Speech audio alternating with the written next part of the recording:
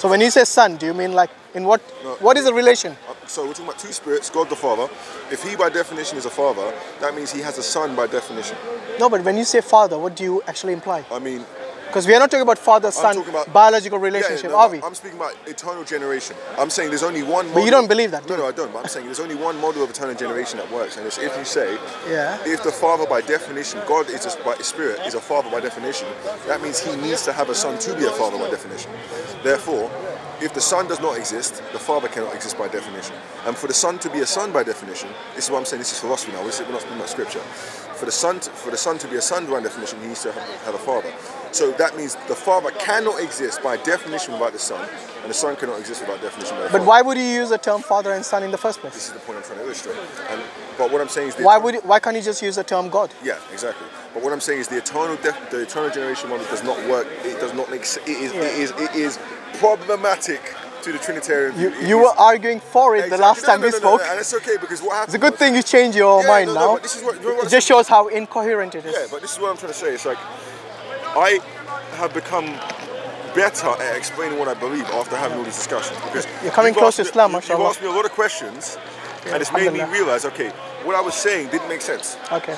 The Trinity makes sense to me, but the idea that Jesus Christ can be eternal, yet generated at the same time. Josh, you know Josh, the PhD, he's preached, it doesn't make any sense. Well, Josh goes mostly into philosophy, as you know. But you see, that's the point. He's coming from a Catholic background, unlike you. So maybe your view might be different. But as far as I know, the Eastern Orthodox and the Catholics, they believe in this eternal generation model. So for me, when you really, when you take it to its logical conclusion, Jesus Christ, whether you like or not, ends up becoming some sort of created God. So why do you actually believe that God needs to be tripersonal? Why not unipersonal? What's wrong with the concept that Moses and Abraham and all the prophets, including Jesus Christ, I feel like I don't want to dive into the Trinity today because I feel like we talked about it before. Okay, you want to talk about the incarnation then? Yeah, we can. I also want to talk about Muhammad being a prophet. Sure. Have you done some research? Yeah. I've had quite a few conversations with some Muslims, and they've given me their reasons. But I want to kind of look at your perspective on that. So we can start there, and then we can actually talk about Trinity a little bit. That'd be good eventually. About incarnation, because we spoke about the Trinity last time. But yeah, why do I believe God is tripersonal? Because I believe God has revealed Himself to us in the I'm going to say the persons of the Father, Son, and Holy Spirit. That's how He's made Himself known to us. You got anything from the Scripture to back that up? Like, did God at any time say He manifests as tripersonal or as a Trinity or as three persons? Put it this way, how God is identified in the Bible is the Lord, the Spirit of the Lord, the Spirit of God. This is not an angel, this is actually a direct spirit, and the Word. That's kind of how God is identified. But isn't God Spirit anyway? Yeah, exactly. So what's the difference between God as Spirit and the Holy Spirit? See, this is the problem. Okay, sorry. When I use the word Holy Spirit, the correct term is the breath of the Lord. The Ruach, the breath that comes forth from within Himself. Yeah. By the way, the Jewish people don't worship the Ruach, you know. Yeah, I know. No, they just breathe. So let's not get too. What do you say? let's not get. Because what you're doing now is like it's kind of anachronistic to believe that Ruach that is spoken about in the Old Testament is the Holy Spirit, which you worship and believe as being one of the persons of the Trinity. Because that's exactly not. That's definitely not how the Jewish people. They wouldn't interpret it that way. But I think at the same time, it's like I think there needs to be definitely a level of unity when it comes down to orthodoxy. And when I read the scriptures, that's how I see it. I mean, what I want to know is like if you look from the perspective of say the prophets, like Abraham and Moses and Jacob and all these prophets who came before. Yes? Did they, at any point during their lifetime, tell anyone or themselves believe or worship a triune God? They never said those words, no. Not even, I mean even conceptually. No. Like, no. Forget the word Trinity, forget the word triune. The Lord is one. The Lord is one. Yeah, exactly. So I'm asking if all those people could be saved using this monotheistic, the pure monotheistic belief in God, where God is indivisible and immutable. I also believe God is indivisible as well. Well, when you say God is indivisible, you should actually believe in a monad? No, I'm saying He has one spirit, and that one spirit, there's three consciousnesses. So that's not indivisible. The spirit's not divided, there's just three consciousnesses that exist. But what do you mean three consciousnesses? Are you saying God has three minds?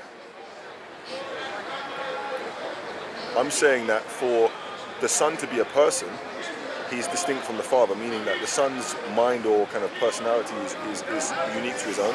Yeah. And the Father's personality is unique to his own, and the Holy Spirit's personality is unique to his own. Just three minds, right? Yeah, exactly. So that means they all have a mind, right. but that mind, by definition, is unified by choice in love. So are they independent individually or not? So now this is where we start moving into the This is the crux of the matter, bro. This is what happens. You know, I say that one word and then we immediately jump into no, but we have to, because look, if you talk about the term independent, it means you are not dependent on anyone or anything. That is what independent means. Because they share one spirit, you can't say they're independent in the sense that they're like separated. But however, no, but you said they're distinct. In person, in mind, in thinking. No, in person they're distinct. In that the Father can love the Son, and the Son can love the Father, and the Holy Spirit can love each other. They can choose to love each other, and they do. And that's why. Can you show me where the Holy Spirit was loved by the Father or the Son? You see, this is an assumption you guys are making. Why? Why do you make that assumption when nothing like that is in the Bible? The Holy Spirit is called the Spirit of charity, the Spirit of love. Regardless, where does the Father love the Holy Spirit? Like the Father says, "This is my beloved Son." Yes, during exactly. So why do you assume that the Holy Spirit is loved when there is no such thing? The Holy Spirit is called the Spirit of love. So in Corinthians, so it's, yeah, but if you call the Spirit of love or Spirit of mercy or whatever it is, the Holy Spirit proceeds from the Father. It's called the Spirit of love. Proceeds. Shall I hold you on to that term? Proceed doesn't mean generate. So what does it mean? It just means flow forth from. Means you're still dependent on someone, right? Proceed from.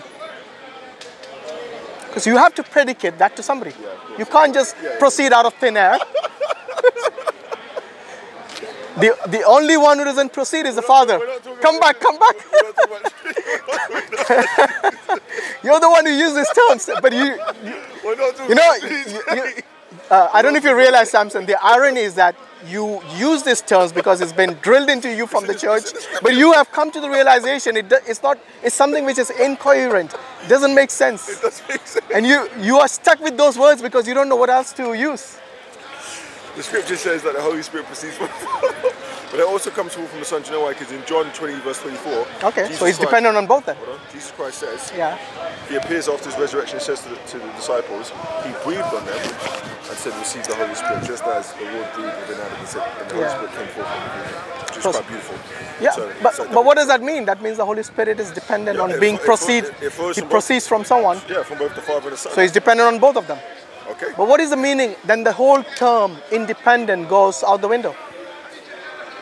The whole purpose of being independent means they all depend on each other for love anyway. So there is I don't think the Father depends on anyone to proceed or to generate or to beget. There is no generation. There is no generation. Well, it's just semantics, you can use the term generate, you can use the term proceed, you can use the term... Proceed just means flow. It doesn't mean bring out, it just means... Yeah, there's still a source, right? There's still a source. For that flow, you still need a source. There's an origin of that. You have to. Yes. You have to. It's true. The origin is the Father. So that's what I'm saying. The whole meaning of independent really doesn't apply to the Trinity if they all are interdependent to each other. No, this is not role. This is the nature. The other thing which I kind of disagree with is like, do you know that the post-incarnation, when the Son took on the flesh, do you think the flesh is now part of the Godhead? So the human nature, let's say the human nature. I wouldn't like to use the term flesh because later on Jesus did take on what do you say? A glorified body. Exactly, So let's use the term human nature. Is the human nature within Jesus or outside Jesus as a person? Is it outside his person or inside his person? It's with him. It's okay. With him. And the person of which is the second person of the Trinity, so it's inside the second person of the Trinity, both the human nature and the divine nature. Yeah, so that's technically there's a human nature that's united itself with a member of the Trinity technically. Okay, so and does that then, obviously that would then imply that human nature is now part of the Godhead? It's part of the Godhead in the sense it's united to it, but it's not mixed with the Godhead, meaning that the nature of something created cannot mix. Yeah, just like within the person of Jesus, the two natures don't mix. Yeah, exactly, but it's still inside the person of. It's connected. It's connected to the Godhead in a sense. Yeah, so it's part of it. you cannot say that the human nature is not. It is technically. Okay. Yeah. So now you're saying that the Godhead is not just divine; it has a human nature as well. Attached to it. Well, attached. You said it's part of it. No. No. Listen, it cannot. It is still divine, 100%, but it has one of the persons wearing a human body. So technically. Yeah. So a created, because the human nature is created, exactly. right? So a created nature is now part of the Godhead. Because you cannot use the person, you cannot put the second person of the Trinity outside. I'm using the Godhead. Because we're not saying essence, we're saying yes. So within the Godhead, you have a created nature. Yes. So you got now. So don't you think that the Godhead was more perfect before the incarnation, when it did not have any human nature or created nature? So it's become from being perfect to becoming kind of imperfect, because I wouldn't call human nature perfect.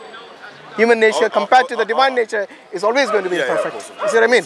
I think pre-incarnation, Godhead was more perfect than post-incarnation. I wouldn't. That's one way you could look at it. So I'm going to. How would you look at it? I'm going to acknowledge that. Yeah. Is this live? No, it's not. It's not recording yet. They're recording. What's wrong with it? They're recording now. The camera's been in front of you since we started. Yeah. Why are you so surprised? I didn't know, sorry. I thought it was going to start. You're in Speaker's Corner, welcome. Yeah, exactly. So there is a human nature, a glorified spiritual body that is connected technically to the Godhead. Yes. Yeah. However, but when you say connected, it's not external to the Godhead. It's within the Godhead. Yeah, it's within the Godhead, meaning that the Son is wearing that body. However, what we've established before is the nature of the Godhead is different to the actual body. So that's the differentiating factor. Sorry, the nature? The actual, because one is created, one is uncreated. Yeah. So the actual essential nature of the Godhead is not that body. By the way, do you know that essence means all the nature, not just part of the nature? When I say your essence, the essence of Samson is the fullness of me. Is the fullness of you. Yeah, exactly. Yes? So when I say the essence of the Godhead includes both natures now. Okay. Yeah, are you with me? I'm going to say okay. No, don't say okay. I want you to think about it before you say okay. Yes. But if we're using that definition, what you just said there. But essence has to be that. You cannot take, because most Christians that I speak to, what they do is they somehow mean that essence is only the divine nature of the Godhead. Essence includes all the nature. It's the fullness. It has to be the fullness. So by that definition, yes, I would have to say yes. Yeah. And now it comes down to. So it's imperfection. Now it comes. No, but you see, that's an opinion now. You're giving your. No, it's not. Hold on, you're giving your. But do you not realize that pre-incarnation there was no human nature in the essence of the Godhead, but post-incarnation now you have a created nature, the human nature as part of the Godhead. So which includes the imperfection that comes with the human nature. No, but here's the difference though. What's the difference? This body that Jesus Christ now has. I'm not talking about Jesus' body only now. I'm talking about the Godhead. No, I'm talking about the glorified spiritual body he has. It's still created. It's still created, yes. Exactly. So because it's human nature. Yeah, it's still created, but it's been perfected to the level that is possible for a human. But it's still. Then why you call it human? You shouldn't call it human anymore. It has a human form. Exactly. So you shouldn't call it. If it's perfected to the extent of being divine, then it shouldn't be called human nature anymore. Jesus Christ's body is immortal. He's never going to die. Just like your body. Wait. When you get when you resurrect, I'm going to get a spiritual body. Exactly, and that's going to be immortal. Exactly. So don't think Jesus is immortal. Yes. Jesus actually died. The person died. You cannot say the person did not die. And even in the book of Revelation it says, I am he, obviously he appeared in glory, and John was like a dead man, but he said, I'm he who died and is alive and again. has risen, Yeah, exactly, and is alive forevermore. So he's saying, this body I was wearing died, yes, and I am going to live forever now in this body. Absolutely, yeah. But let's talk, I didn't know it was filming, which is fine, but let's talk about, we can go back to the incarnation, which is obviously a good point. Sure. You want to ask something about Prophet Muhammad sallallahu alaihi wasallam? No problem. About Muhammad specifically. So last time we spoke a little while ago, we were talking about kind of the Trinity and whether God can manifest and appear, which was an interesting conversation. And so I want to talk a little bit about Muhammad today. Yeah, sure. A bit about maybe. Have you read anything about Prophet Muhammad, and if so, from where? I was reading a bit about kind of his biography. Some of his visions, like the vision where his initial vision in the cave. That wasn't a vision. Not vision. It was a real. Yeah, this is what I mean. It was reality. He saw an angel. When he met the angel in the cave, when he was meditating and praying. Yeah. And I was reading the Sahih Bukhari. Sahih Bukhari. Sahih Bukhari narration of Aisha talking about the experience. Yeah. And I'm saying. It was Khadija who was the wife of the Prophet. The person who was narrating it was Aisha. Oh yeah, the one who narrated. Okay. So what I'm saying is, why do you believe that story is number one reliable, and number two, why do you regard Muhammad to be an actual prophet who came in the name of the God of the Old Testament, the God of Israel, the God of Abraham, Isaac, and Jacob? Okay. Why do you believe? So for the first question, why is that experience something that we believe is reliable? You know, Prophet Muhammad ﷺ himself did not believe what happened to him, what happened or what he saw. He was shocked himself. Yes, and he ran to his wife Khadija radiallahu anha, and he was in a state of shock and surprise as to what happened to him, and she didn't know either. So then they went to the cousin of Khadija radiallahu anha, who was actually a Christian. Apparently he was blind or something. Say again? He was? People said he was blind. No, maybe, I don't know. I don't think so. I mean, regardless, he was actually a scholar of the Torah, who used to translate the Torah into the Arabic language. So he was someone who was known as a scholar during his time. So because they did not understand, they went to this scholar, and he was the one who informed him that this individual or this entity that you saw was actually the same angel who came to previous prophets. Yeah. So you mentioned Moses as well. Yeah. So all the prophets, when they got the message from God, they would receive it through an angel, and the angel would come in the form of a man or whatever form God saw fitting at that time. They came in that form, and this is how, because he was a scholar of the Torah, he knew that in the Torah similar stories of other previous prophets were there, and because he relates it from a different religion, you know, he's actually a Christian, and he relates it from a different religion, and he said that if I lived long enough, I would follow you. But he also warned Prophet Muhammad and Khadija radiallahu anha that this is something that is going to be dangerous to you, that people would want to harm you and people would want to kill you and all that, because the previous prophets also faced these threats. You see what I mean? So that is one of the earliest the first revelation which came to Prophet Muhammad sallallahu alaihi wasallam. By the way, you know, the Quran came over a period of 23 years. So even though that was the first revelation, there were many other revelations which came through the angel throughout his life over a period of 23 years. Yeah, so that was like the reciting the name of the world that created the man from the So because it's happened to the previous prophets, so we don't think it's something unique to Prophet Muhammad sallallahu alaihi wasallam. So if you can believe it for the other prophets, why is it such a big problem if we believe it for our prophet? I would say if you use that rationalization, that may seem to be the case, but I don't even have an issue with the idea that Muhammad had a spiritual experience. Yeah. And I would also say, when it comes down to, for example, Aisha believing that this happened. Yeah. So Aisha was a narrator. She did not witness any of this, obviously. So she was one of the wives of the Prophet ﷺ, and she was narrating because she had memorized many of the hadiths. Yeah. So I think after Abu Hurairah radiallahu anhu, he was the one who narrated the most hadith from Prophet Muhammad ﷺ. Aisha is the wife and companion who would narrate the most from any woman. In fact, from many of the companions as well. She was like one of the top narrators. Yeah. So yeah, the second question, in the name of the God of Abraham and Moses and so on, yes, we believe it is Prophet Muhammad, the God that he preached is the one true God who Abraham believed in, who Moses believed in, who Jacob believed in, who all the other prophets believed in, be they from Israel or outside Israel. They all believed in one true God. And as we discussed earlier, none of them actually claimed to believe a multi-personal God. Yes. So again, I think if you're looking for the name itself, so the name is something that, for example, Jesus in Aramaic would call God Allah. Do you know the term for God in Aramaic? It's Allah. It's almost identical to the Arabic Allah. So what I would say when it comes down to the name, and here's where I would say it's very important. I take with the name Yahweh. That's a pronunciation. Okay.